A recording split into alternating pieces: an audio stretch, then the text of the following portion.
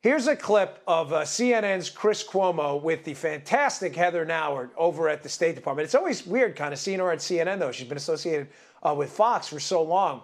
But here's Heather Nauert just annihilating Chris Cuomo, who has a knack for asking some of the dumbest questions in the business. The Iran and Israeli situation.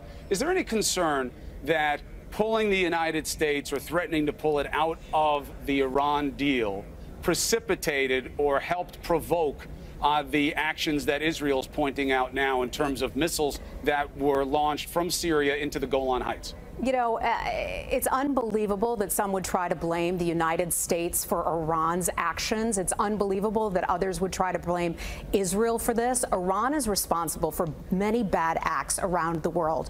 We've seen that Iran has provided weapons, money, and all of that to Hezbollah operating in Syria. We've seen as Iranian Revolutionary Guard Corps operate outside of Syria as, by the way, they continue to back the regime of Bashar al-Assad. And let me just remind you, it wasn't that long ago that that regime gassed and killed many innocent civilians, not just once, but many, many times. So let's take a look at where these bad actions are coming from. They're from Iran and not other countries.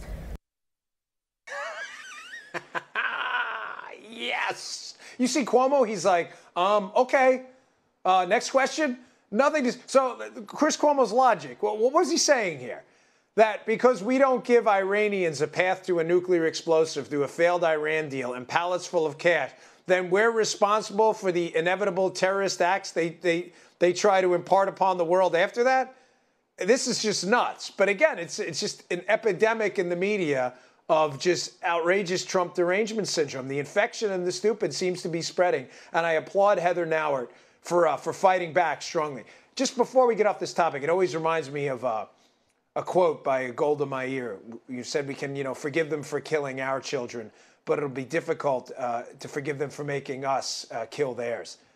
The Israelis are in a tough spot. It'd be interesting to get some open-minded journalism for once, guys. Open your eyes out there. I'm serious. It's really disgusting what's happening. It's not a protest when a guy with a bomb shows off. It's a bombing. It's an attack. Wake up.